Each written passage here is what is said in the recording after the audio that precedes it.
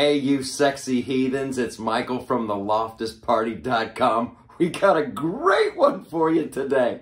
Look at that headline. Look at that. Here's some of the prominent Republicans that are supporting Biden. These are prominent Republicans that are supporting Biden. I'm already laughing. Here's the deal. You're supposed to look at that headline and question your whole belief system. You're supposed to read that and go, whoa, maybe I made a huge mistake. There's prominent Republicans supporting Biden. And then you click on it and you start seeing these names and it's hilarious. These aren't all of them, but these are my favorites. Let's go. John Kasich. Come on, he spoke at the DNC. My dad's a postman. Yeah, is that a shocker that Kasich can't vote for Donald? All right, Carly Fiorina. That one actually hurt a little bit, but I'm sure she's still got some owie kabowies from the thrashing she took in 2016. She's not holding on to a grudge. Here's the next one, Anthony Scaramucci. He's gonna back Biden. Oh no, we lost the mooch. Whatever will we do? I feel lost without the leadership of the mooch. Come on, your nickname's the mooch. You got fired after what? A half an hour of working at the White House? Okay, another prominent Republican, Cindy McCain. Really? Really?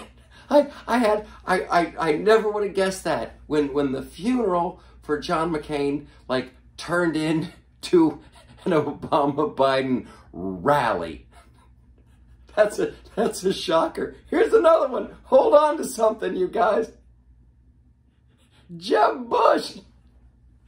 Jeb. Low energy Jeb. He can't support the Donald. He can't do it. He's got to go Biden. And then, of course, my personal favorite, Mitt Romney. No. Mitt's going to support creepy Uncle Joe. Mitt Romney. Dude, we remember when you were begging Trump for a job. There's photographs of it. Oh my God. The list goes on and on.